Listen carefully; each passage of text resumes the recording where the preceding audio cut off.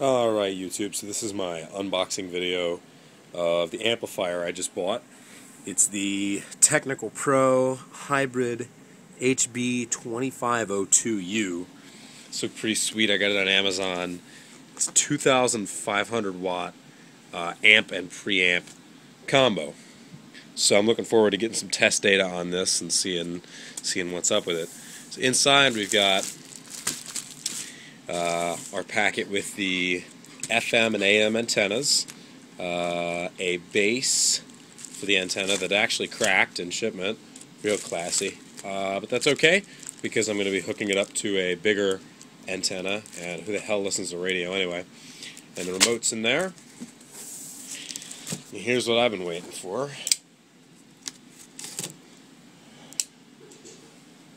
The amp itself. So it looks pretty well protected. I like this.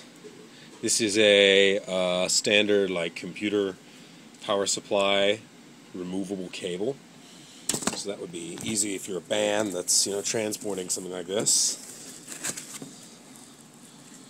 There's the output side on the back. It's got rack mount hardware as well. That would make it great if I was building a rack with it.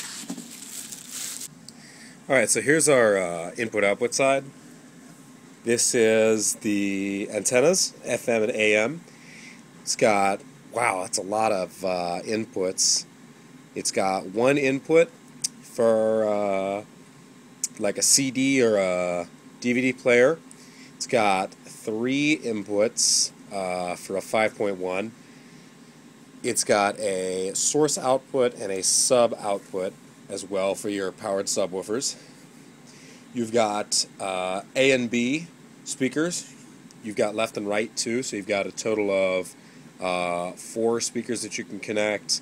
But what I'm going to do is I've got, let's see, I've got like 6 or 8 speakers, and I'm going to parallel wire them all up. Forced air cooling. I'm really impressed with the forced air cooling. Last amp I had was totally passive, and yeah, it blew. And it's also got a surround output, and it's dual voltage. So if you ever take this overseas, you can run it on 230 just as easily as you can 120. Let's flip it over. Let's see the control side. Ooh, this looks nice. So this will take SD cards. It'll take audio off of USB, microphone inputs. It's got a headphone output from the preamp. It's got some of your equalizer functions here. Here are your knobs for your sub and preamp outputs. You've got your microphone volume, your microphone bass, microphone treble and echo for the microphone preamp. And this is the master volume over here.